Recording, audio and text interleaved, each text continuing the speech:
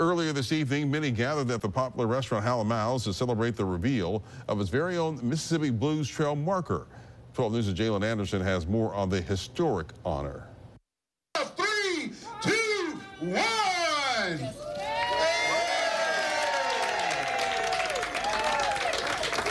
A business that has served Jackson and surrounding cities as both a restaurant and concert venue will now be remembered to the end of time. Hal Mal's is now home to the 261st Blues Trail marker. Former owner Malcolm White says he never would have thought a day like this would happen when they first opened back in 1985. Never dreamed that we would be on the Blues Trail.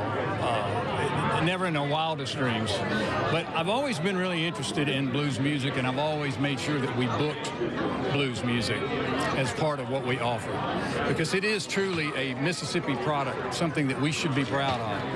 And I say all the time that Mississippi's greatest asset is our story, our art and culture and music and food.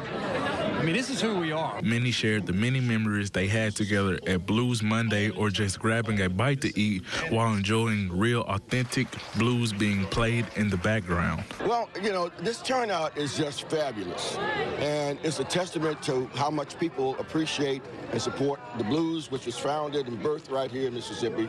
But it's also a testament to the fond place that Hal Mal's holds in a lot of people's hearts. This place is where folks grew up. It's where they came into a knowledge of the blues. It's where the cultural expression that we present in Mississippi is out front and center, and we really appreciate this kind of a turnout.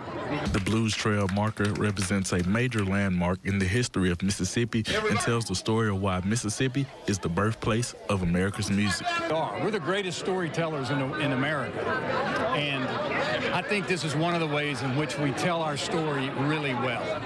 And these trails are highly successful. They bring people to Mississippi. They make us proud. They build civic pride, and they tell the story about our state, a positive story that we need told.